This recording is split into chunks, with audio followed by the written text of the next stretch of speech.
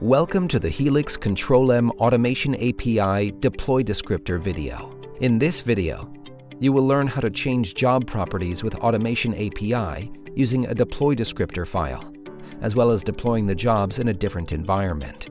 The deploy descriptor is a JSON file where you can define changes to the properties in your job definitions. Let's assume that in your organization, your workflow standards are to define and test folders and jobs in a development environment before running them in a production environment. After you complete testing, your folder and job definitions need to be transferred to the production environment and updated to the production standards.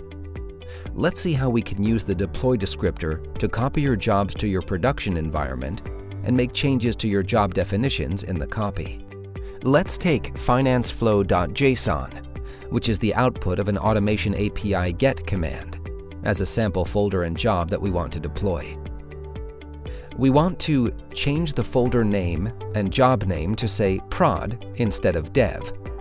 Similarly, we must change the host name to prod host, because that is the host in the production environment. In our development environment, we were running jobs as a different user than the user in the production environment. So, we need to update the run as job attribute to prod admin. For our purposes, we have created a deploy descriptor JSON file, which we call finance descriptor.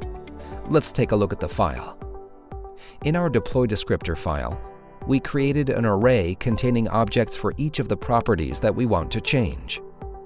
Each object contains the following: comment explains what the object does, property defines the job property that you want to change, replace or assign defines how you want the property changed.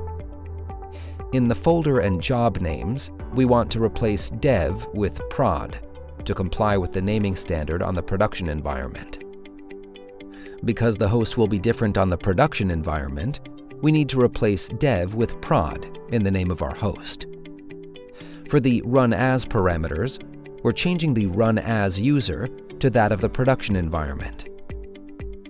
The first thing we want to do with our deploy descriptor is verify the file's structure.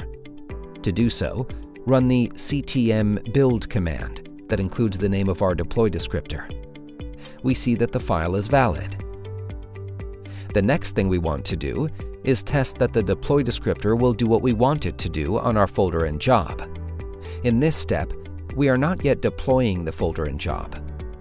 To test the deploy descriptor on the file, we run the ctm deploy transform command that includes our deploy descriptor and the folder and job file, finance_flow.json. We see that the deploy descriptor performs as expected.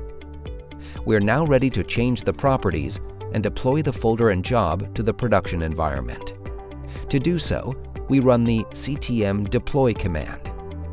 The E flag defines the environment where the workspace should be deployed. The CLI returns to us that the folder and job were successfully deployed. The last thing we want to do after deploying the folder and job is to check that they do appear in the production environment. To do so, run the ctm deploy command with the get parameter. And the following is returned. This informs us that the folder and job appear in the production environment with the correct properties. This concludes our Helix Control-M Deploy Descriptor video. In this video, we learned how to use a deploy descriptor file from the Automated API CLI to change job properties in JSON format and move jobs between environments. For more use cases and usage information, refer to the documentation. Thank you for watching this video.